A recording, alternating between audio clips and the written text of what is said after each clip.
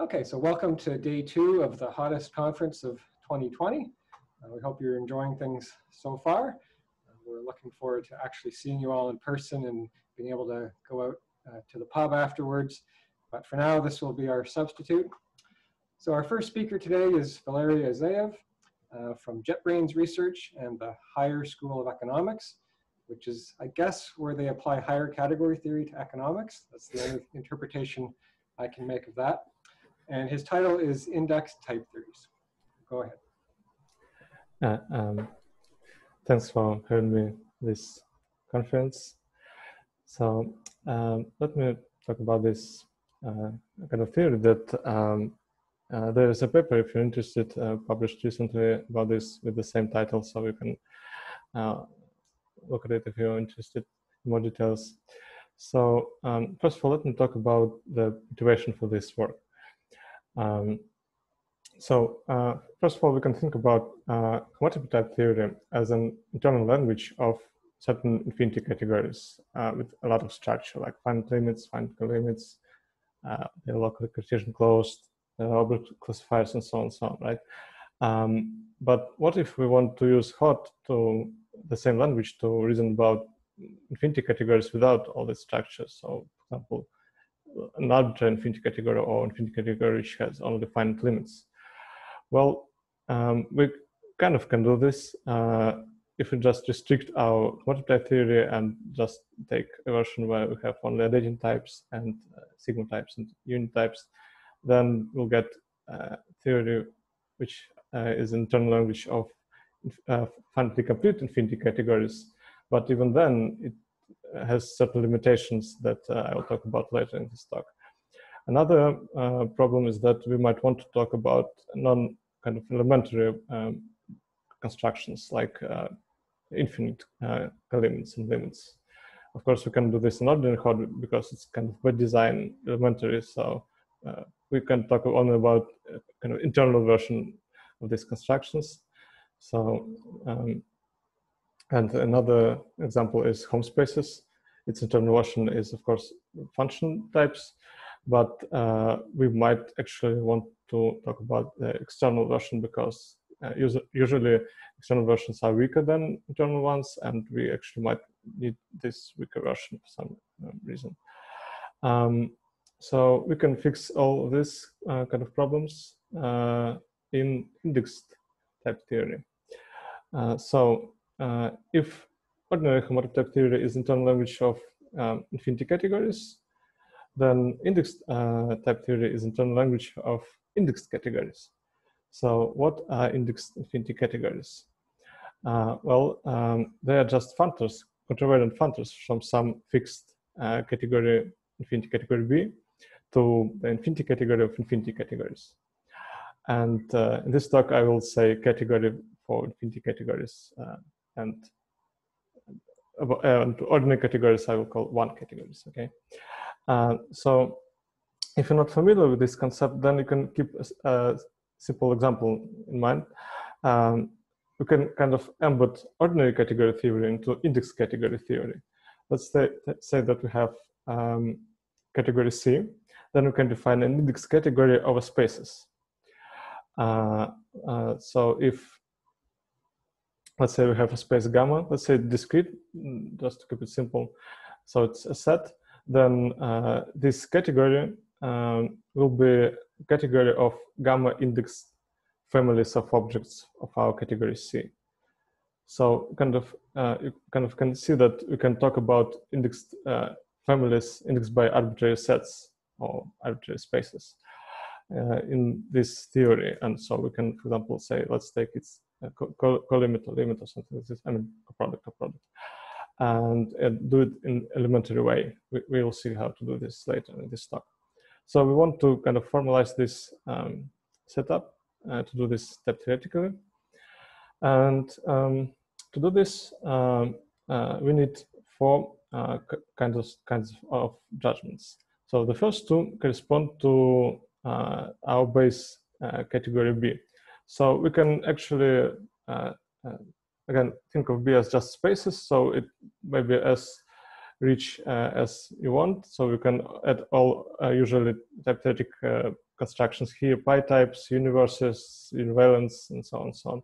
So this the first level is just ordinary homotopy type theory. We will need any of that actually to develop the general theory. We need to assume that it's only finitely complete and that's it. But you can add these structures if you want. The second level is more interesting. By the way, I will call this context types and terms base context types and terms, and these ones I will call index types context and terms. So the second level is very simple actually. Index types can depend on indexed variables. They can depend only on base variables. Everything can depend on base variables. But kind of if we forget about this base context, then this will be just very non-dependent kind of type theory. Such type theory is usually called unary type theory, where we have kind of just non-dependent types, and also terms are also very restricted. Context can be only exactly of length 1, not empty, not greater than 1, exactly length 1. So this kind of theory is just a presentation of theory of categories. So you can think about these types as just objects, and terms as morphisms from B to B prime, and substitution will give you composition, and the only variable is the identity morphism. So this is exactly categories. And also we have substitution, of course. We can substitute base terms and base types and terms, and index terms and indexed terms. But also, importantly, we can substitute base terms in, well, both here and here. And this operation basically gives us the action of this, makes this map kind of functorial. So if we have a term in base theory, which just kind of represents morphism, then this term will give us, will act on objects and on morphisms, and this kind of gives us reality. So that's kind of the basic theory. But there is one problem, is that our indexed theory, kind of this category, is actually a one category. We don't have any kind of higher structure here. We kind of can talk about terms, but we don't have any kind of homotopy between terms. So to fix this, we will consider only locally small index type theory. This means that we have these constructions. So for every pair of index types, we'll have a base type of maps from A to B. And we have kind of usual rules, which is similar to kind of ordinary function types, lambdas and applications, and beta rule and eta rule. So everything looks very familiar, but the only difference is that some types are indexed and some types are base types. And this is enough to give us our kind of higher structure, because basically these base home types are already kind of spaces. So we can talk about homotopies and so on. So for example, if we have a pair of maps, F and G like this, then we can define the type of homotopies between them as just ordinary base identity type. Again, we have all the ordinary structure in this base level. So we have identity types for identity types, and so on. So we have all this kind of structure. And we can define usual kind of vertical and horizontal compositions, and they satisfy all the associativity and other properties. And this can be proved in the usual way as we just proved this in ordinary hot. The proof is the same.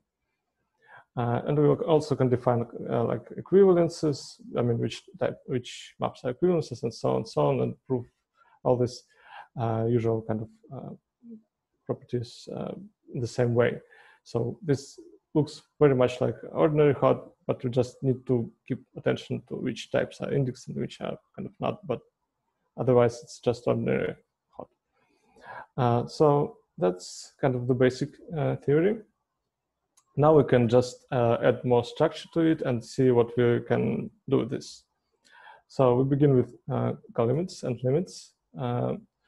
And we can kind of do this in categorical way. So for example, we can say that some index type is terminal if this home space is contractible for every x, and dually we can say that is initial if this home space is contractible for every x. And we can also define zero types as both, which have both initial and terminal. And here actually this is interesting because we cannot kind of work with zero types in ordinary hot.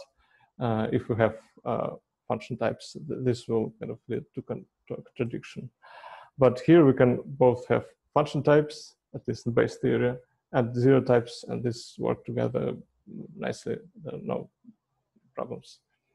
We can define also other kinds of finite limits and colimits like pullbacks, pushouts, equalizers, co-equalizers, and so on. Can I ask a quick question? Yes. How do you define contractibility? Well, this is just, again, this is just a base type. So we can define it in the usual way. So the base theory is just ordinary hot. So we have all ordinary concepts like. Okay, so you have pi types in the base. Yeah. So now, again, pullbacks defined in kind of obvious way. If we have a pair of maps, then a pullback is an object together with a map and another map and a homotopy, and they must satisfy usual universal property that certain space is contractible or whatever. Again, this is just the base type, so we can talk about contractibility, pi types, and use all that. So, and we can prove all the standard properties of pullbacks, they are unique, and so on and so on. We can prove that we can define other finite limits in terms of these pullbacks and terminal objects. So everything works very as you might expect. And now, and also I want to say that this looks very much like category theory, not that much as type theory.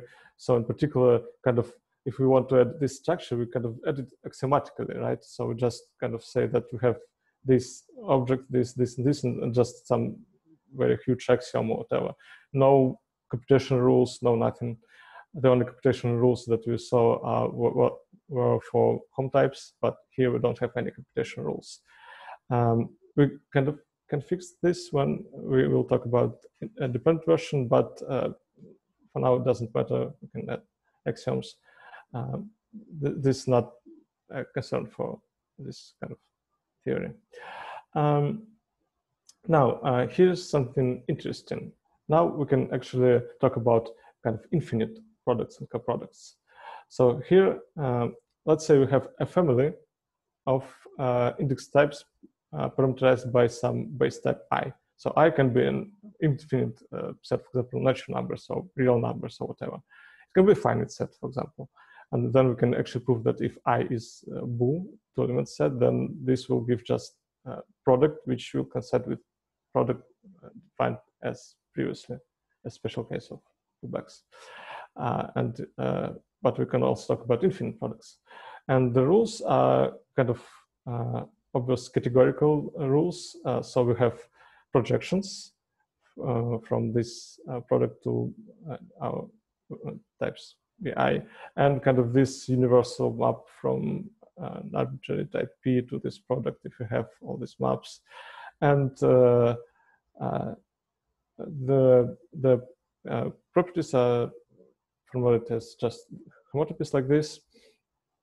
So this kind of beta rule, this kind of theta rule, and this will imply that it is indeed a product that will satisfy all the rules we need. Now, this one we can actually make look more type theoretic and define another kind of version of products.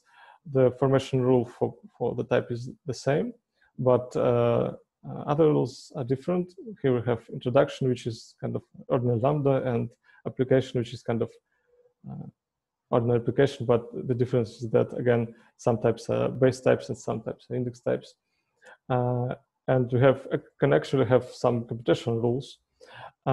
So this one is kind of a strict version of the previous one. And actually, if we replace this computation rule with homotopies, then we can show that this one is equivalent to the previous one. We can construct these products out of the previous ones and vice versa, if we have homotopies here.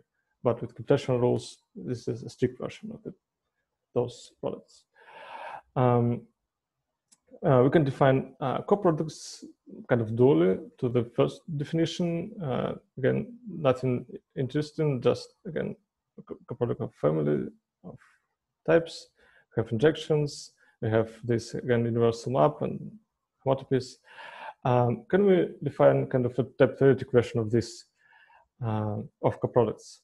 Well, no, because we need actually dependent types to kind of to make the state to improve the uniqueness kind of part or contractibility part, whatever. So without dependent types, we kind of cannot have a type theoretic version of this construction, but later we will define one.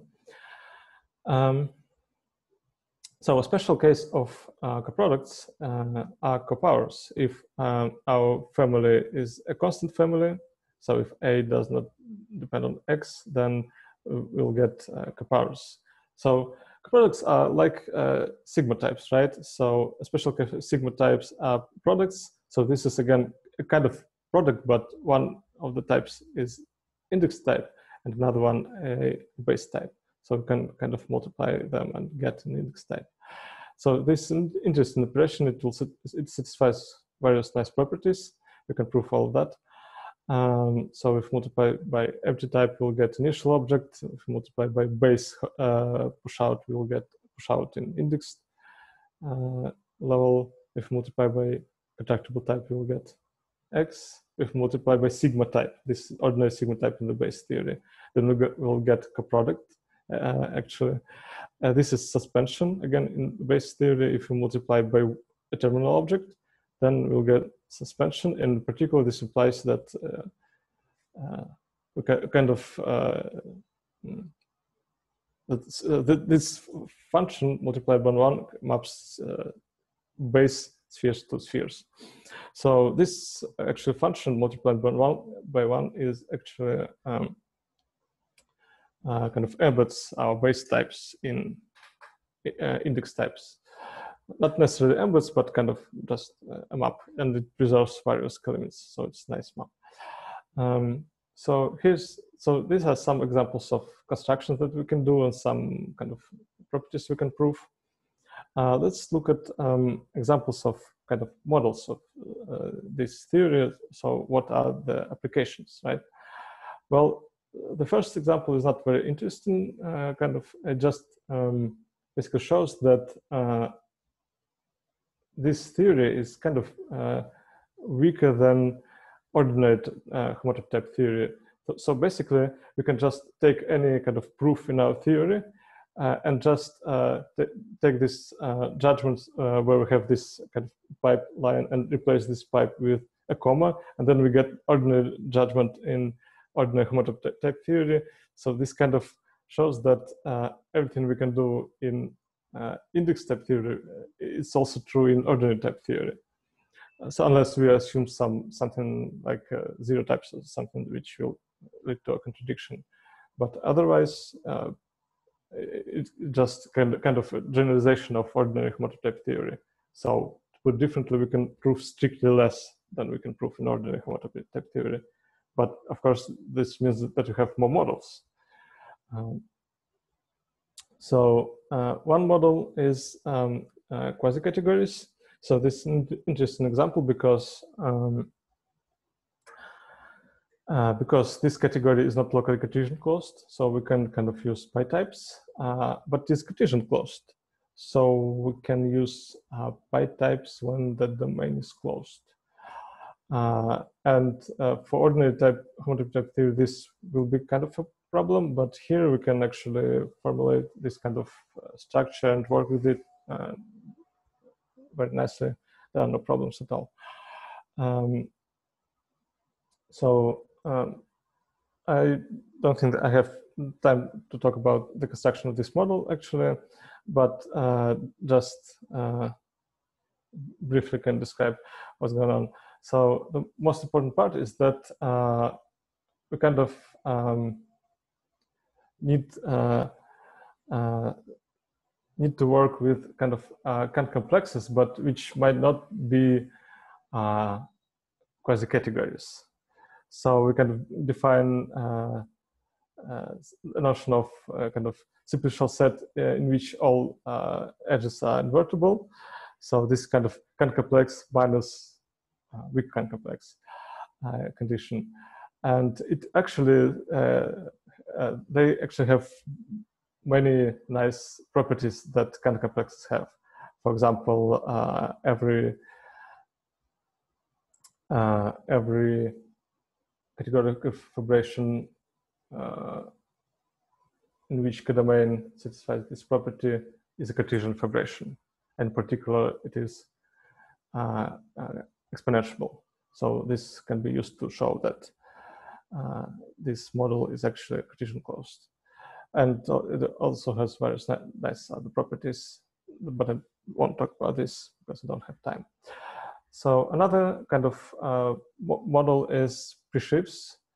So if I have a model for base theory, nice enough, and some just arbitrary small category J, then I can consider, I can make this category into a model of index type theory in which the base theory is modeled by C. So for example, if C is simplicial sets and J is delta op, then we get a model in which base types again spaces and index types are simplicial spaces. And we can also consider various localizations of that. So for example, we can consider only simplicial spaces satisfying Seagull condition or rest condition. And so we'll get again the same model, but different presentation. Another kind of interesting example is pointed types. So I already talked about zero types. So kind of simplest example of,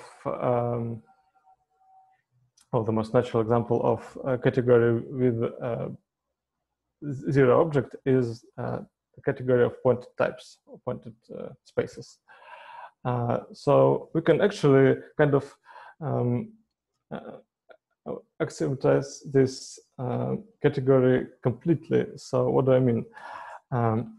Let's just take our index type theory at zero type, and also let's add type which we call just S0. Then we can actually see that we have kind of a functor from index types to base types defined like this. So I is an index type, and then we get a base type. And this base type is actually pointed because we have this canonical map here. And it is indeed functorial. So if you have a map of index types, then we get a map of these base types defined just by post-composition, right? And it will also preserve the base point. So it's actually a map of pointed types. So we have this function, and we just can require this function to be an equivalence. So by doing this, we kind of make index types a full subcategory of pointed base types. And we also can require it to be surjective on objects just by adding an index type for every pointed base type and an equivalence between this pointed equivalence between these pointed types. And so this kind of makes the index level equivalent to just pointed types in base category. So this means that our theory is kind of complete with respect to this model. So it's kind of have a unique model. If we fix the base model for the base theory, then it will have a unique model. By the way, I can kind of prove this. Well, I didn't try, but I suppose that it isn't formally true.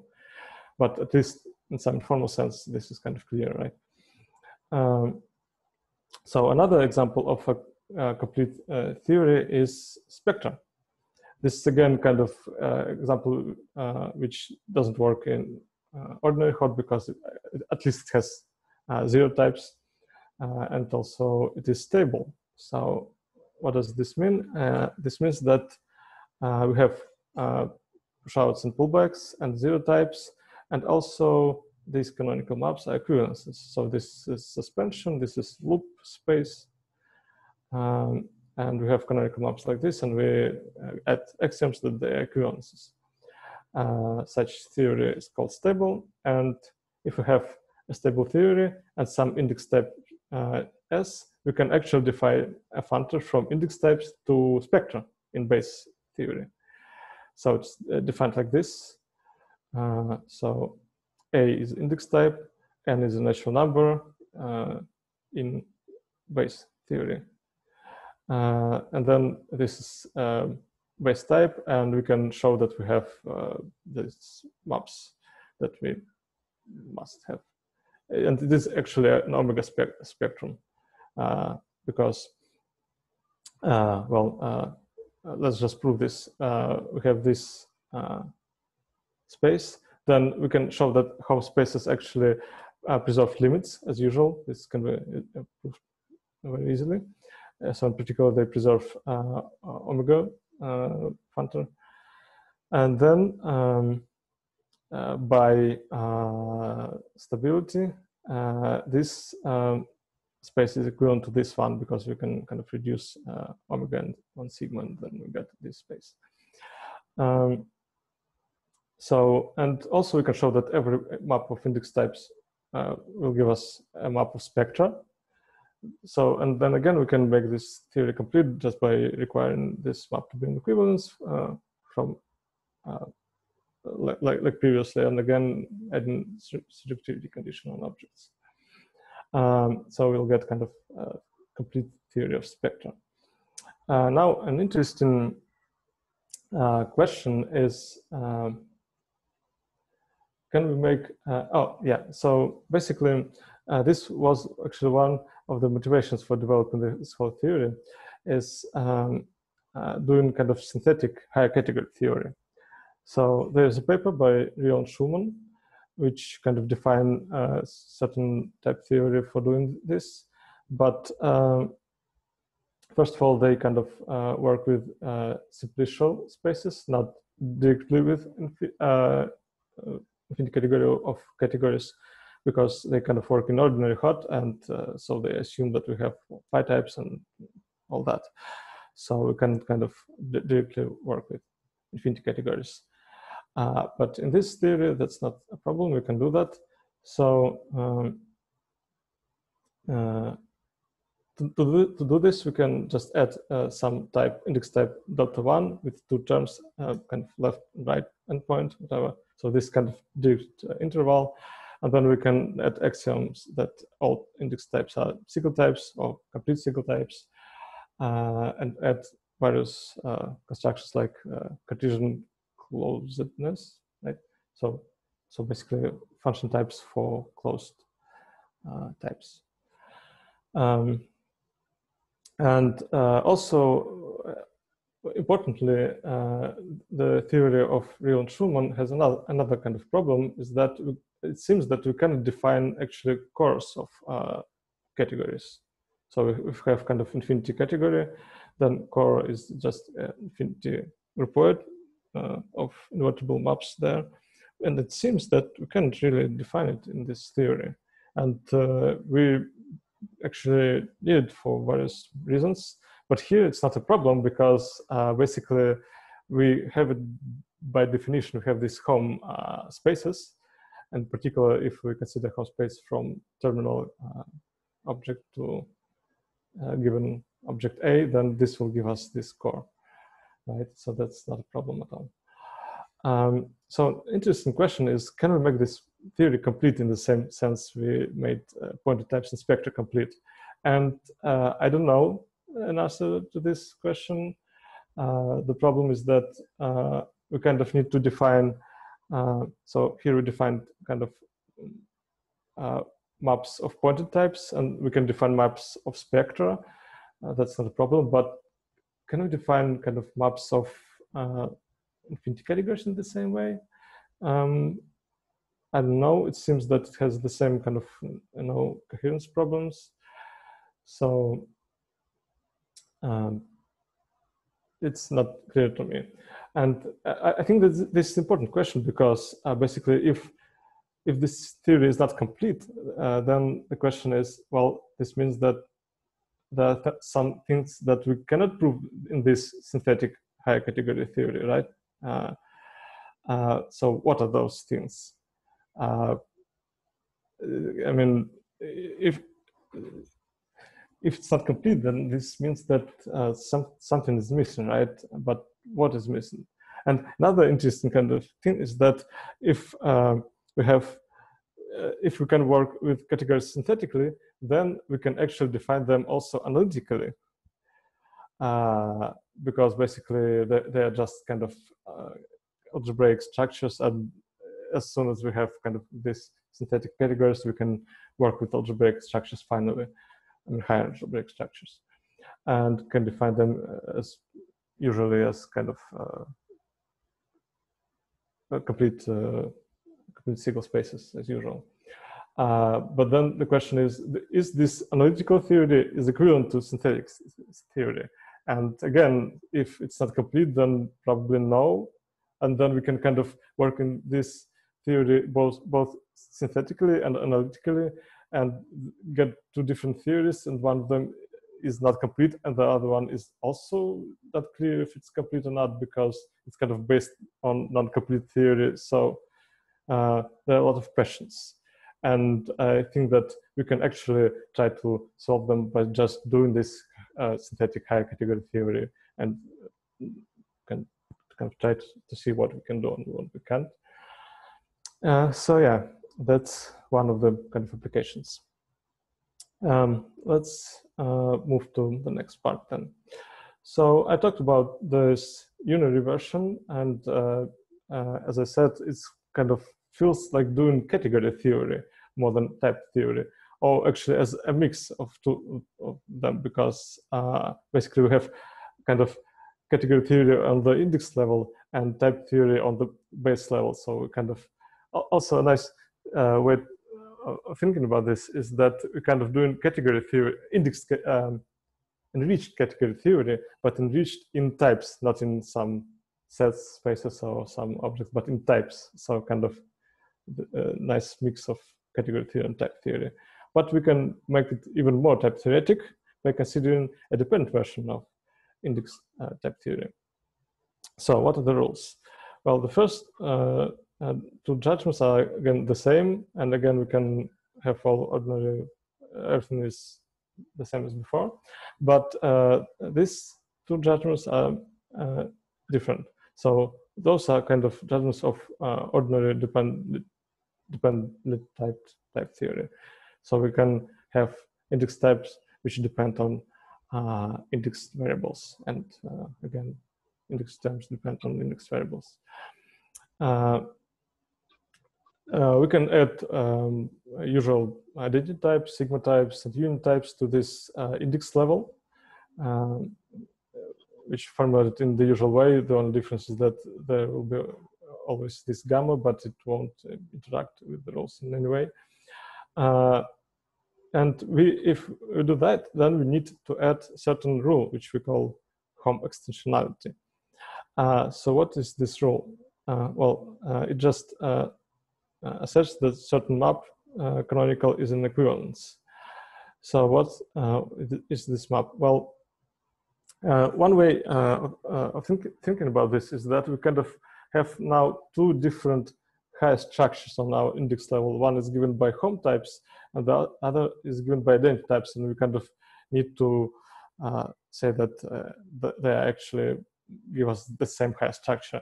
Or another way of thinking about this is that identity types and sigma types should give us kind of finite limits, right? So we kind of need to add an axiom which says that they indeed give us kind of equalizer or whatever. So this is precisely this axiom. So let's look at this type. Here we have an index type. So this sigma type and a data type in index level. And we have the usual kind of projection on the first coordinate. We can consider the base type of sections of this map, right? This is the base type of sections of this map. And then we get a function from this type, from this base type to this base type, defined by usual transport, because this is just usual stuff, and then we require this map to be in equivalence. So if you look at this type, these sections, then you can actually see that it looks very much like kind of dependent function types. So if these are ordinary kind of types, then sections of these sigma types are precisely dependent functions from A to this type. So, but the problem is that these are not ordinary functions, these are kind of home types. And we can actually define a dependent version of home types now. And if we add those, then we can actually formulate this in more nicely just by saying that this is this dependent home type from X in A to this identity type. But if we don't have them, then we can work with them like this. It doesn't matter, they are equivalent. And if we define in this dependent kind of way, then you can see that this it looks like just function extensionality, but for home types. Here we have homotopy between F and G, and here we have kind of home X and A, and here identity. So this is precisely kind of extensionality functional. Can I quickly ask a question? How is sec defined? Is it just this an type of sections? So it's a pair of maps from A to this sigma type together with homotopy between composition of this map and P1 and identity. So this is the usual type of sections of a map. Okay. Now let's talk about finite limits and finite limits. So again, as I said, we have sigma types and data types. So in particular, this means that we already automatically have finite limits in the sense we defined before. And they can be defined using these sigma types and data types in the usual way. So this is kind of the pullback of two maps, and we have projections and homotopy, and we can show that it satisfies the universal property. Unit type gives us terminal type, and we can define kind of pushouts and empty types in the usual type theoretic way and show that they satisfy the required universal properties for pushouts and initial objects. But there is one catch that I need to talk about. But I'll talk about this later. For now, let's actually consider a dependent version of products. This actually looks very much like the strict version of products that we talked about. The only difference is that now the context here is not empty because it must be empty in unary version, but here we can actually take an arbitrary context. And this one is actually not really a product from categorical perspective. It's actually a wide pullback because now we're taking product in the over category. So this is what's called a wide pullback. But since we have a kind of already have finite limits, that's not a problem. So I mean that this kind of products can be derived from the previous ones. Well, at least the weak version. Of course, if we have these computational rules, then this is again kind of a stricter version and can be derived from the previous ones. And now finally, we can define coproducts, I mean those infinite coproducts in a type theoretic way. So this is kind of very straightforward. It looks very much like sigma types, I guess, but with the eliminator instead of projections. But there is a catch, the same one that I talked about, that I mentioned before. So the catch is that this gives us actually stable coproducts, stable under pullbacks, I mean. And that's kind of a problem, because if we, for example, want to work in, again, take the example of quasicategories. Coproducts are actually stable there, so we can actually interpret these rules in this model. But pushouts are not stable there, so we cannot have kind of usual definition of pushouts. So we need to kind of modify it to get non-stable version. And so non-stable version actually looks very much like the stable version. The only difference is that now these types must be closed, so they cannot depend on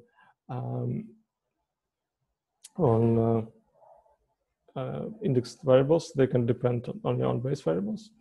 And another thing is here in eliminator, the type in which we eliminate also can depend on indexed variables. The only variable it can depend on is the one which we are eliminating. The rules for non-stable pushouts can be defined in the same way, so I won't talk about this. But actually, this is an interesting example. I mentioned at the very beginning that if we work in kind of very weak homotopy type theory, where we have only identity types and sigma types, then we kind of can work in it, but there are certain problems. So we can. So let's talk about these problems. If we try to kind of add non-stable coproducts or pushouts to this theory in the same way, we kind of can do this. So just forget about gamma and well, we need to consider pushouts because infinite coproducts don't make sense there, but they're also the same. So basically the idea is that, again, we can consider eliminator, and which will be restricted to this eliminated type. We can eliminate only, can depend only on this variable. So, and the problem here is that we cannot kind of prove the universal property. So let's say that we have a pair of maps, F and G, from the pushout to some other type, and we want to prove that they are equal if they satisfy some conditions. To do this, we just take D to be the type FZ equals to JZ, and we kind of can do this, but the question is, what are F and G? If there's just some fixed functions, then this works. But if we want to put this for arbitrary functions, then this won't work, because they need to be in the context, and context must be empty except for this variable. So we kind of can prove this only for fixed functions, but not for arbitrary functions. And here it's not a problem, because another way to think about this is that we kind of can prove this only on a meta level, sort of, because if we can prove this for arbitrary, we can prove this for arbitrary, but in meta sense. So I can say for all F and G, I can prove this is true, but this for all is a meta for all. It's not in this theory, it's kind of on a meta level. But here I can actually prove this for arbitrary F and G, but they will be just elements of home type and will live in this context. So we can think about this context as a kind of meta context with respect to this index level. So this is kind of another way of thinking about this whole theory, that this is kind of a meta context. So let's move on. Another kind of, it's not really, well, yeah, so sort of example is cohesive type theory. So there's a paper by Mike Schumann about, which defines certain type theory that kind of formalizes cohesive toposes. And again, this can be seen as a special case of index type theories, because basically cohesive topos is topos together with functor to some base topos of spaces usually, and the bunch of other functors. And we can actually formalize this in index type theory just by saying that, well, basically index categories can be represented as Grothendieck fibrations. So this will, oh no, sorry, forget about that. Well, I'm out of time, so basically we can kind of work with cohesive toposes in this theory also. And in cohesive toposes, we have kind of various functors, and most importantly, the kind of left adjoint to this forgetful functor is kind of the most difficult one. It is handled by our theory. It's just literally the functor that I talked about before multiplied by 1. So it's literally left adjoint, and we can just work with it in this theory easily. So, okay. And another interesting kind of example is that we can consider another version of index type theories where the index level is not unary, is not dependent, but actually linear. Because, for example, if you take examples of pointed types in spectra, then these categories are actually monoidal. And so it seems more natural to take a linear version of type theory as index level. So we can do that, and then we can add various nice kind of monoidal operations like smash products and internal home types, and wedge sums and stuff like that. And actually, this will be there are various linear dependent type theories in the literature, and this is one actually of the approaches. I mean, I think that it's literally one of such theories defined in one of the papers probably. So this kind of also shows that this index type theory is generalization of also linear dependent type theory and cohesive type theory, and I guess various other type theories. So now finally, let's talk about a certain interesting example. And I really want to talk about this because it kind of shows what we can do in this theory. This is, one of the kind of major theorems that we can prove in index category theory is adjoint functor theorem. It's interesting because it usually ordinary adjoint functor theorem uses many kind of non-elementary constructions like limits and limits and that's all, I guess. But we can talk about arbitrary limits, so we can actually prove this adjoint functor theorem in index categories. So can we do this in index type theory? And the answer is no, because we cannot really talk about functors here.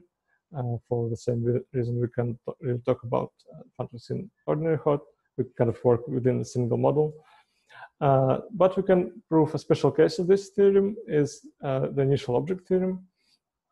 It's not that special because usually the way the adjoint functor theorem is proved is that we first prove this theorem, the initial object one, and then derive the general case by applying it to certain common category, because the left adjoint functor is initial object in this common category. So we prove this initial object theorem. And the theorem can be formulated here as follows. If the base theory has natural numbers and the index theory has small limits, this means that it has finite limits, as we defined, so pullbacks, external objects, and small coproducts. So, well, I just called them coproducts before. And also, if it has any weakly initial family of index types, I'll say what's that later in a minute, then it has actually initial index type. So, So a weakly initial family of objects or types is just kind of a family of index types parameterized by a base type, such that for every other type we have a map from one of these types in this family. So we can actually immediately take the product of this family and get a single weakly initial type. So it's just a type which has a map to any other index type, which might not be unique. So we need to construct an initial object from this one. So let's just look at the proof for ordinary categories. We can actually look either at this proof or at the proof for infinity categories, but I cannot kind of adapt the proof for infinity categories because it is kind of specific for specific model of quasi-categories, and it uses a lot of synthesis, and it's not clear if it can be kind of adapted. But we can actually take proof for ordinary one categories, and it will almost work. So here's the proof. Let's take our initial object and take equalizers of all the maps on W. And then we get some object Z, which we'll prove is initial. So it's still weakly initial because it has a map to W. And to prove that it is initial, consider a pair of maps like this. Then we can take equalizer of this pair of maps, and then we can take some map from W to this equalizer E, any map at all. Then we get some map which we call R. We have R here, E here, and then we can consider the composite. And since E is an equalizer, we know that ERE equals to E. And since E is a mono because it's an equalizer, then we can kind of reduce and then get that ER is identity. And now, since this map is equalizer of these two maps, this means that this long map is also equalizes these maps, but this long map is identity, as I just showed. So these maps are equal. Now, can we use this proof for infinity categories? And the answer is no. And the only problem is here that we use that E is mono, because equalizers in infinity categories are not monos in general. So this won't work. But we kind of can fix this. So to fix this, basically the idea is that even though this map ER is not identity, it's still idempotent. Well, kind of. We know that E equals to E, so ER equals to ER, so it is kind of idempotent. There is a problem here, but we can kind of forget about this for a moment. And we also need to assume that our idempotents split. And if they are, then we can finish the proof. Basically, I don't have time for this, but the idea is that we split this idempotent ER, we get a pair of maps P and Q, and we can show that not Z, but actually this zero object is initial. This works like this. So we get the same kind of diagram, but now basically we still know that this kind of long map equalizes this pair of maps, but now this long map is actually equals to identity because this one factor says like this, and the composite of this pair of maps is identity because they kind of split our idempotents. So this is identity, so we can finish this proof. That's not the important part. The important part is the next two steps. I don't have much time left, but these steps are actually very interesting, I think. So the first thing that we missed is that we kind of assumed that our idempotents split. So we can actually, this is an interesting problem because basically we can prove this in ordinary infinity category theory, a theorem that all idempotents split if our category has countable limits or co-limits. There's a proof in HOT, which kind of uses an internal version of this construction or of these assumptions. that was proved by Schumann. And we cannot really use this kind of infinity categorical argument because, again, it uses some simplices and stuff like that. But we can actually take Schumann's argument, but use not the internal version of these subsets, but again, the external ones, because we can, again, talk about countable limits in this index type theory. But even though we use kind of external version of these assumptions, but the argument is literally the same, because we use literally the same kind of type theory. We just need to pay attention to which types are indexed and which are base types, but the proof is literally the same, but assumptions are different. They're external version of these internal assumptions. So I think that this shows that we can kind of work with external notions in the same way we work with the internal ones in a very type theoretic way, which is really, really nice. And the final problem is also, I think, very interesting, is that I said that our map was idempotent, but this is not really true, because in infinity category theory, map to be idempotent, this means that we should have not only this homotopy, but also certain coherence kind of homotopy here. And this is not true for the map I was talking before, but we can actually fix this. So the idea is that this object Z that we defined before, I remind that that we defined it as an equalizer of all at the maps. So this can be written in index type theory like this. So basically, we kind of define it in such a way that kind of this map that we get will be idempotent in the weak sense. So we'll get this homotopy, but we can get the additional homotopy just because that is kind of too weak. But we can fix this if we just add more stuff to Z. So we add not only this kind of homotopies, but also another level of homotopies here, which will actually give us this additional homotopy that we need. And I think that this is kind of construction is interesting, because if we try to do this in kind of ordinary infinity category theory using quasi-categories, I think that this construction will be much more difficult to kind of describe and to support even, because here I can just write it in a single line, but there it will be just a mess of kind of limit pullbacks and whatever simplices. So I think that this shows that this theory can be really used to reason in more intuitive way about infinity categories. So that's about it. Great. Thank you very much for a nice talk. So we will all do our usual silent applause, visual applause for those who have their cameras on.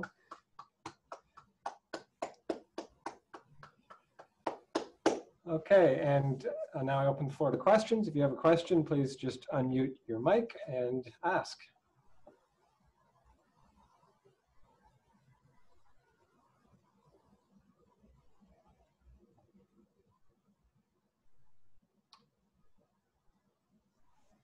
I will get the ball rolling. Any chance you're going to implement something like this, maybe in Arend or something like that? Well, actually, I think that since there are kind of many various versions of this, we can implement like all of them. I mean, we need to implement each of them separately. And I think that at least we should implement the linear version one, because it will kind of simplify many arguments using pointer types and spectra. And also I think that we should implement the synthetic category theory one, because as I said, can be kind of used to do category theory, infinite category theory synthetically. But for now, no, we didn't implement any of that, but certainly I want to do this.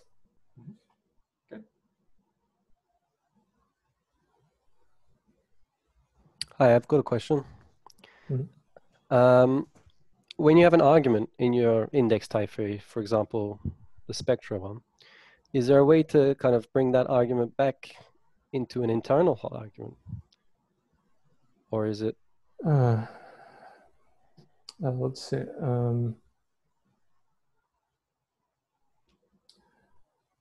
Well, the problem is that kind of when we're doing this kind of stuff, it is actually more strict than ordinary kind of spectra. So for example, we have a kind of maps of spectra, right? And we have composition on them, and the composition is strictly associative. And also various other constructions will give us something that is more strict than ordinary kind of spectra. So in principle, yes, this should be possible if we kind of apply some kind of strictification theorem or whatever, but I didn't prove any of that. But in principle, yes, probably, but not currently, because I don't know how to do this yet.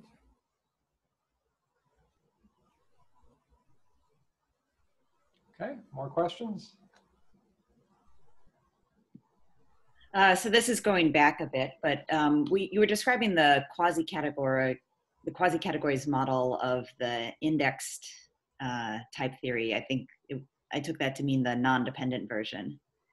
Yes, exactly. So I was wondering, one of the 4 judgments that you introduced was the one where you have a context gamma, and then you had sort of the index type in context gamma.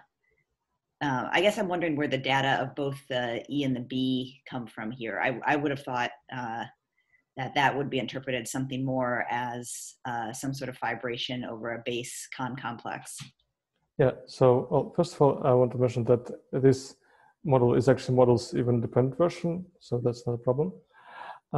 Second of all, so yeah, in principle, the idea is that kind of base types interpreted, or base contexts are interpreted as complexes, and we kind of should be able to interpret indexed types as just categorical fibrations over them, but then we'll have kind of coherence problems that we get for ordinary type theory. So there are various ways to solve this, but I use a particular kind of solution, which is called local universes model. And it will just kind of, instead of considering the fibrations directly over gamma, it just takes a fibration over just some arbitrary fibration and a map from gamma to the base of this fibration, so that we can pull back to gamma and get a fibration over gamma. But the point is that if we just take this pair of maps, then we can kind of, the substitution will be strictly associative because it's just a composition of maps and not, but if we just take it literally, it won't work. So basically this is not like a standard construction sort of to solve the coherence problems. Great, thanks for explaining that.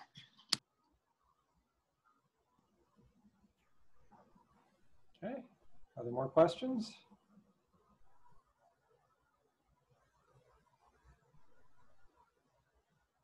Okay, well, if not, let's thank the speaker again.